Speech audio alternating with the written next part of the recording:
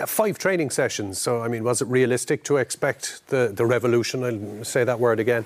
I don't think we were expecting a revolution, but I think, the 5 training session thing, for me, it doesn't wash really. I think everybody has 5 training sessions and everybody's got to go out and play. It's the same for everybody.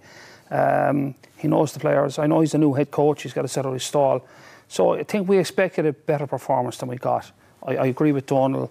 The most important thing was to get a win. It's easier to get up in the morning after a win. But I think there are areas there that they're going to have to. They can't come out next week and say we've only 3 training sessions this week. It's got to be an incremental step forward next week, because had it been Wales rather than Scotland last Saturday, we probably would have lost. Scotland are not as good as we made them out to be or made them look. So there's plenty to worry about, but plenty to work on. As a spectacle too, it was dull enough. Oh yeah, look, it was pretty awful to watch. But I think, look, there's issues for me in that, because it's the first game. Really, that first time they met at Christmas, they didn't train. It was a real structure and an organisation thing.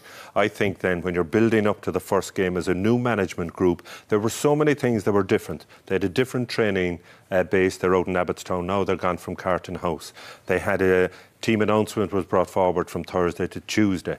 You look at the match day preparation itself. They arrived at the ground 2 hours and 5 minutes before kick-off, which was incredibly early for me.